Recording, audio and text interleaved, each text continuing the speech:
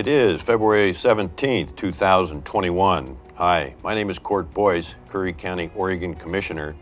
If I may, I'd like to give you a 2020 Curry local government perspective. As Commissioner, we represent everyone from Agnes to Langlis, Port Orford to Pistol River, Flores Lake to Cape Farello, Gold Beach to Sixes, Mariel to Brookings, Winchuck to Wedderburn. Of course, you'd never forget Carpenterville. 27 rural make that distinct, almost frontier precincts. First, may I talk about our Wild Rivers coast, geographically the most western point of the entire continental western U.S. Note, our Rogue River Siskiyou National Forest is the most rugged, the most unique, the most wild, the most beautiful in North America. The Upper Elk River to Secret Beach, our Oregon Redwoods to Cape Sebastian, Otter Point to the headwaters of the Chetco River, Wild Horse Lookout to Harris Beach, Harbor Hills to Flores Lake, the Kalmiopsis Wilderness to Blacklock, and certainly our mighty and most famous Rogue River. Yes, we are very fortunate to call Oregon our home and to live in the US of A. Curry County and our way of life deserves to be defended. This is my 5th January as a Curry Commissioner and my first opportunity in offering a State of the County address. It is truly humbling. You could say as a loyal opposition because in my 4 years, I always seem to be that minority commissioner. No pretensions here. Our Curry government in 2020 honestly was terribly divided. Even in the commissioner's job description interpretation often brought disagreement. In the last 4 years, I've continually opposed inappropriate spending and a growing bureaucracy within our county government. However, 2021 can and must start a new and important era. I remain with solid resolve. Curry has so many opportunities to lead and will. Hope and help now with full-time commissioners, a much more productive board. In our fabulous southwest corner of Oregon, we have 3 very well-managed cities, 3 distinctly unique and diverse Oregon coastal ports, 4 school districts that make us all proud, 5 of the very best law enforcement agencies found anywhere, 14 of the most dedicated volunteer fire departments you'll find in our state. Our Curry healthcare is constantly improving and moving forward, not to mention our award-winning libraries and several coastal tribes well represented in our county. So looking back, Commissioner Pash and myself said goodbye to Commissioner Sue Gold and welcome new Curry Commissioner John Herzog. 2020 was quite a journey, a grueling and long marathon, when Oregonians felt the powerful impacts, experiencing the incredible collision of the highly contagious coronavirus and the worst wildfire season ever in our state's history. A most strange and difficult year, but also a time of choosing. So many hurting people in our neighborhoods. Each and every life impacted by the virus here, as told, usually either with a heartwarming or sometimes heart-wrenching, but all stories we need to hear and know. Personally, I've been inspired by the people who stood up and stepped up. We've seen our kids suffer, our schools met with setbacks, yet have carried a very diligent and positive attitude forward to overcome. Now, though, the joy and relief in seeing school buses in our communities finally back on their routes. So much we've learned. We won't grow weary. Tragically, and in spite of our 6 Curry citizens lost, 2,100 in Oregon lost to this virus, and almost 500,000 deaths in our country. Can I ask for a moment of silence?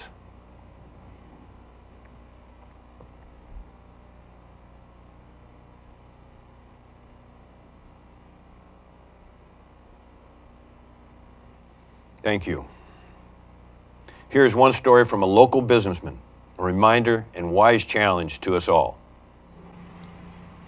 George Rhodes, restaurant owner in Brookings, Oregon. Or the restaurant owns me, I guess, I should say. That and my creditors now. hard act to follow.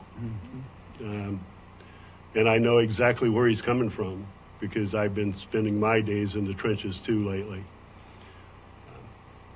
I think it's best for the commissioners to consider their options, and certainly the fact that the governor has made some threats recently about what would happen if the counties decided to go against her rules. That's concerning. But I've given up my freedoms enough. I don't need the governor who can't get the unemployment department to send unemployment checks to my employees to try to micromanage my business any longer. It's killing me, and it's killing my staff. The first shutdown, we had 26 employees. When we opened back up, we opened up with 12 because we could only seat 25% of our seating capacity. Last time we closed down, we only had 8 come back. So I may be running my restaurant with just myself and my wife if we ever do open back up. Yeah. This is critical. And I'll leave you with one thing that Thomas Jefferson said back in the 1800s. One man with courage is a minority. If you believe that is a majority, I'm sorry. If you believe that, then 3 men with courage is a supermajority. I encourage you to pass this resolution that's going to be before you on Wednesday. Thank you. May I offer, from a personal perspective, one of the biggest frustrations I've had in my entire adult life has been to watch the state and federal government in the CARES relief funding make our restaurants and small business employers such a low priority, knowing they so badly need and deserve help, and through no fault of their own. Then to the specific funds, $600 million that back in July was specifically designed to come to our Oregon counties. In the final tally, we barely received 1/3 of that the federal government and U.S. Treasury intended. We pushed and pushed and continued to lobby and persuade, working to right this wrong. Ditto for future coronavirus relief funding that is likely coming. I'd like to tell you a story. 20 years ago, I met a very special man. Great pleasure. Andy Maurer, professional football player back in the 60s and 70s. He was a left tackle for the Minnesota Vikings. He protected the blind side of a couple of famous right-handed quarterbacks, some of whom you may recall, Fran Tarkenton and Craig Morton. Andy told me in spring camp when the rookies arrived, the long-time veterans quickly learned who could handle the pressure, who would team up, and the word he used, who was unflappable. I've been here almost every day for 11 months because that's what I promised. In working through these very intense times, I learned who could handle the pressure, who teamed up. I've worked with and been around a lot of unflappable, good players in action. I've seen many of our departments stand strong. It has been a privilege to be a part. We're looking for the finish line, the goal in this great race. What follows is authentic. So the fact that you have enough courage to do so is inspiring. And Dr. Ely, your presentation is enough evidence to move forward. I just want to, I'll speak briefly as a restaurant owner, some of the challenges I'm sure everyone in here is aware of. Some of my behavioral analysis, that's one thing that I do understand a lot is behavior. That's what I did my entire adult life. And some of the challenges that we may see coming as the preliminary signs and symptoms have been coming through, but the ripple effect is so small right now comparative to what it will be and what it could be. So as I start, I'd like to just give a brief history because it's been such a long year. Just a brief history of what's happened and where we are specifically in the business aspect of ones that have been shut down. So on March 12th, Oregon had its first COVID death. Tragic. March 16th, it was announced that we would be shutting down effective the next business day. Now, what did that mean for us? What did that mean for our citizens? What did that mean for the people that you know and love? It meant that the night of March 16th, we had to sit down with all of them. We had to let them go. For us in particular, it was the day before our biggest day of the year, where everybody's excited, where everybody has anticipated, built up, prepared for, and then you get told with a few hours notice that you no longer have a job. St. Patrick's Day. St. Patrick's Day. And that was one of the most difficult days in my entrepreneurial career. It's not even close. It was the most difficult day. So we navigate. We were not prepared. Nobody's prepared, right? We had a few hours to prepare. So you don't have all the necessary needs to do a takeout on all these things that are required. So we start to feel our way, but we're on board. We understand. We're believing. We need to help this process. So it was, overwhelmingly, everybody was on board. Nobody questioned anything. It was extremely, at that point, it was 2 weeks to flatten the curve. All right. So by April, we were supposed to be back in business. And that's what we told all of our staff. And April comes. It's extended another 30 days. So you have this sense of helplessness, right, that's starting to draw in on everybody. And there's nothing you can do. As elected officials, nothing we can do. As a school board member, I was extremely frustrated because our kids weren't in school. And I know how devastating that portion is to the mental well-being of our children, needing the structure and the care that some of them only receive during those hours of time at school. And we just don't have that. And I was really concerned of not only what was happening to our children, but what the fallout was going to occur from this. So we get through April.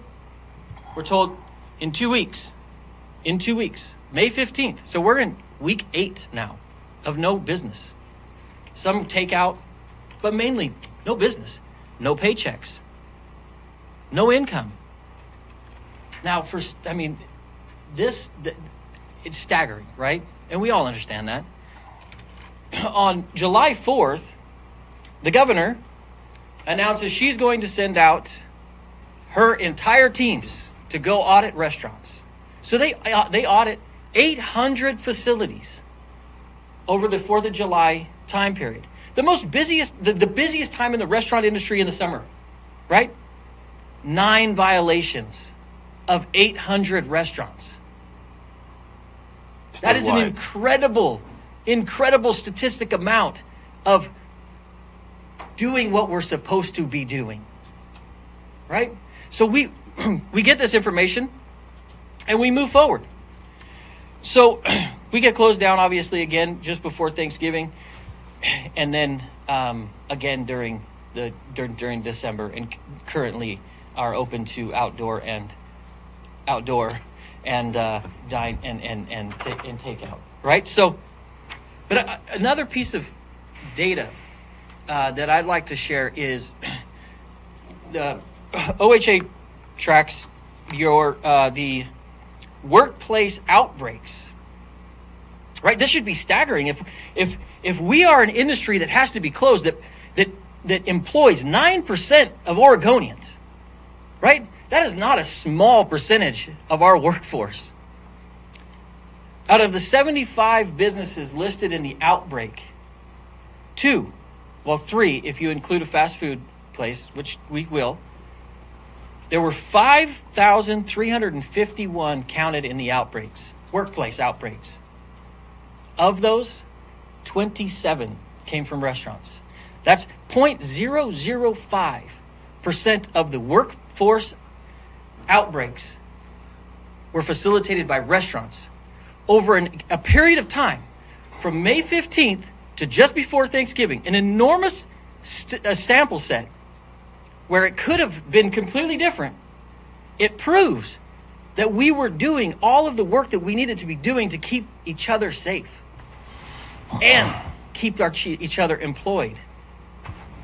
I don't know, between the information that Dr. Ely gave and the information that is available to us, because the real concern that I think many of us share is that we have to go to these lengths that Dr. Ely's doing to get accurate information because it's not being provided.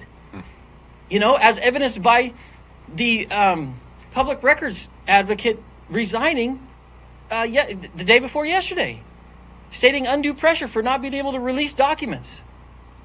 Like, we can't even get the accurate information unless you do these extrapolating data digs like Dr. Ely just did. So what I'd like to say is, number one, I hope you've heard every piece of information that you need to make an informed decision. And I hope that you make a decision that benefits everybody who is your constituents, right? All 23,000 constituents. So here's an important question. Did the virus bring us closer together? You've likely heard the analogy, and it is a good reminder. This is, for our generation, a World War II type challenge. Although, like that tough time in history, tremendous opportunities have and will come. May I respectfully add, I believe because we wore masks, focused on public safety, and our people, our citizens, did everything we asked them to do, Curry has one of the lowest percent of COVID positive case rates consistently in our state, and Oregon ranks the 6th lowest in the country per capita for positive cases. Recap 2020 from one Curry commissioner's perspective. Last September in Oregon, 2,300 separate fires ignited in 9 days. 1.2 million total acres burned. The result? 4 times the amount of acreage of our 2017 Chetco Bar and 2018 Klondike fires combined. Towns disappeared. 22 deaths in Oregon and nearly 5,000 structures lost. 3/4 of those were someone's home. I'll never forget, during our September 8th, 2020 meeting, I mentioned to our board that any moment I would likely be pulled for a very important call. Coos Forest Protective Association Director Mike Robinson did call. I left the meeting and nervously stepped out into the hallway. Mike said, "Court, are you sitting down?" I said, "No, but go ahead. Tell me what's going on, Mike." A big pause. He said, "Phoenix and Talon are gone. Early assessment, likely 2,200 homes lost." My heart skipped several beats. Then I asked 2 words, people lost. He said, "At this moment, we believe 90% barely, but miraculously got out in time. Thank you, Lord." Then I did sit down, doing my best to process all before returning to the Bach meeting. Later, we also learned Douglas County, the community of Glide, lost 105 homes to our south border community of Happy Camp, California, lost 150 structures. Changing gears a little bit, Curry County is working very hard with the return of our local public health. Even before COVID, we've sounded and suggested the rationale for the vision to bring public health to the forefront, a funding top priority. Certainly in 2020, we learned it is more important than ever. I believe this board agrees and will work hard toward that crucial resolve. Last month, yours truly chosen 21 chairman of the Advanced Healthcare Community Advisory Committee. 2020, how about that? Last December, Curry turned 165. Okay, maybe that's not the biggest news, but here's one. Our new Curry strategic plan a reality. Very expensive, but hope it lives up to the causes and objectives. As our job as commissioners is to work and do our best to see that through. Curry leads. Our Curry Suicide Awareness and Prevention Committee formed. Our Curry County Emergency Housing Committee formed. These 2 groups of wonderful citizens represent people with great skills and huge hearts, as do so many of our volunteers, committees, boards, and council members. Curry, economic sanctuary work for our restaurants and small companies and supporting the Oregon State Chamber of Commerce Business Reopening Project. Curry leads. In late December, the Association of ONC Counties, AOCC, I feel my most important board, received great news: the decision of the U.S. Fish and Wildlife Service to exclude all ONC lands from the 9.5 million acres previously designated by the agency as critical habitat for, yes, the northern spotted owl. This is the result AOC has been seeking for a long time, and we are pleased this agency finally agreed with us, said Tim Freeman, Douglas County Commissioner and President of AOCC. This is a huge win for our 18 counties when it comes to sustainable timber harvest and a boost to consistent future county revenues from our valuable timber lands. Everyone is encouraged to remember, presently, we're harvesting only 1/3 of the actual annual growth rate of our ONC lands. Our Curry planning and building departments are very well managed and setting impressive work and permit approval records. Curry leads. We vigorously worked with the Josephine County Commissioners, Del Norte County Supervisors, Oregon Department of Transportation, and the U.S. Forest Service to get our Highway 199 reopened sooner during the September Slater fire. Then remember, on April 1st, 2020, personal protective equipment. We had essentially zero masks, gloves, and hand sanitizer in stock. To date, we now have stored away 21 tall pallets. A big thanks to the Stout family and our local focus industries. By the way, this Curry firm is now officially Oregon's biggest PPE supplier. A special thanks to Gold Beach Calvary Church for storing these supplies. Also, to Kyle Stevens and my fellow board members of Southwestern Oregon Workforce Investment Board for their tremendous help. Curry leads. By the way, don't hesitate to contact us if you or anyone you know needs any PPE supplies. Don't be bashful. Steve Byerland, Curry Salmon and Steelhead Recovery Coordinator. Steady and good progress for our 3 Rogue Basin counties and important work on the Lost Creek Reservoir hatchery improvements and upgrades. Curry leads. Curry County, 2 consecutive years with virtually no fires. On June 4th, 2020, with the help of the Association of Oregon Counties, set up an important teleconference. People from all over the state. We put together a 70-minute discussion and plan with key firefighters, including Region 6 Forester Glenn Casamassa, who is responsible for 17 national forests in the Pacific Northwest. He greatly contributed. Curry leads. Our Brookings Head Start remodel completion. This project is a terrific benefit to our Curry citizens, especially in South County, and their families. Curry leads. The Flores Lake land swap finalized. Additional protection for a most special place on our planet.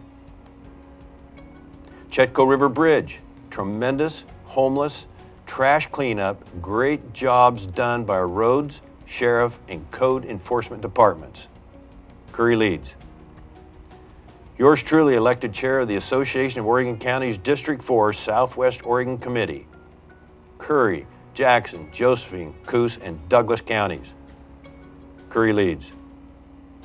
Dying to stay in Curry, this wonderful hospitality program offers our visitors and travelers incentive to find and enjoy our unique eateries. Curry County in the city of Brookings. Perhaps our biggest bragging point, Curry County Sheriff Deputy Sergeant Jason Thien received a National Law Enforcement Award recognized here by United States Attorney Bill Williams. Curry proud. Our Oregon Department of Transportation, a big thank you for their Highway 101 work in North and South County. Yes, milepost 312 and the famed and feared Huskanadden properly repaired. Fabulous work, ODOT. I dare anyone to try and spell Huskanadden. We started RES, RRESS, our Rogue River Estuary and Sediment Study. Through River Docs and the Oregon State University Extension, gets me on the river on occasion, my new nickname is Dr. Sonar. Certainly the credit goes to State Representative David Brock Smith. His 2019 legislation sent $486,000 to Curry for this important research, plus the work for our salmon and trout recovery. Our board passed a proclamation declaring 2021 the year of solidarity for Curry veterans, service members, and their families. Sudden oak death and the Gorse Action Group, invasive species eradication work, proud to serve on this very important Coos-Curry combined effort. We remain relentless. Wreaths across America honoring veterans, our courageous soldiers. All gave some gave all. It was an incredible privilege and honor to speak to vets that rainy day in December. Work with our Curry Economic Development Department and Travel Southern Oregon Coast, improved visitor promotions and good progress. Curry leads. Our Wild Rivers Coast Forest Collaborative, the Shasta Agnes Landscape Restoration Project, approved after 4.5 years of very diligent work from my fellow WRCFC board members. Our board passed our Law Enforcement, Public Safety, and First Responders Resolution of Support. Curry leads. Proclamation is now honoring 8 different veterans to date, including World War II veteran Charles Bartlett, who turned 100 last December. All with their history, incredible sacrifices made. Our soldiers lead again. Growing in 2021, our future is bright. First, there are numerous current bills during the Oregon 2021 full legislative session that I could talk about, but here are just 3 in particular that offers good optimism for our rural county. RSR, FTC, Rogue Siskiyou Regional Fire Training Center. Slow but good and steady progress. I testified just last Tuesday via Zoom before the Oregon Veterans and Emergency Management House Committee. Representative Brock Smith's House Bill 2667. We are very encouraged as this bill would appropriate $450,000 to the State Forestry Department for distribution to our Fire Training Center. Someday, maybe soon, we'll be training firefighters every level from all over the western United States. To date, we've already raised $140,000 in grants and pledges. Curry leads. House Bill 2654, Rural Broadband Connections, Coos-Curry Electric Co-op taking a huge lead, a strong Curry County supportive role. House Bill 2435, grant writing. Due to our Curry Economic Development team, we are catching up. This bill requires the Oregon Business Development Department to distribute monies in Oregon Rural Capacity Funds to Oregon's economic development districts for purposes of assisting rural jurisdictions to apply for and administer grants.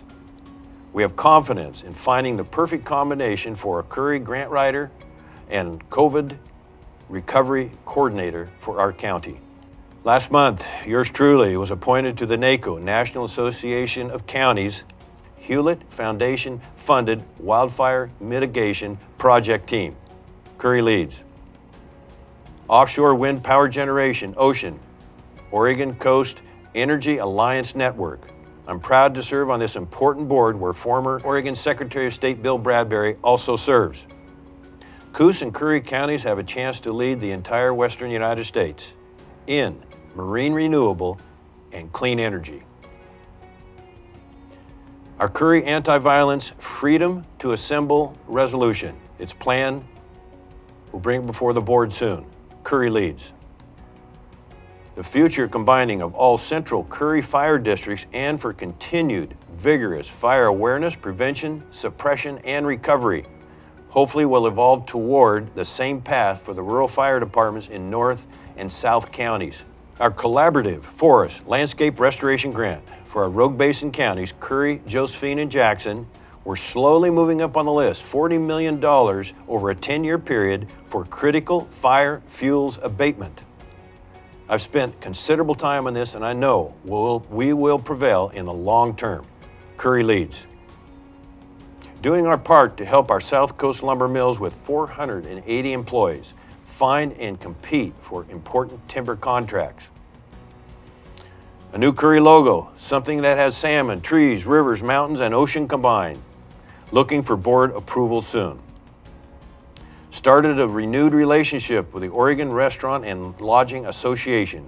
Looking forward to our third Zoom call this Thursday with Orla and other commissioners from around Oregon.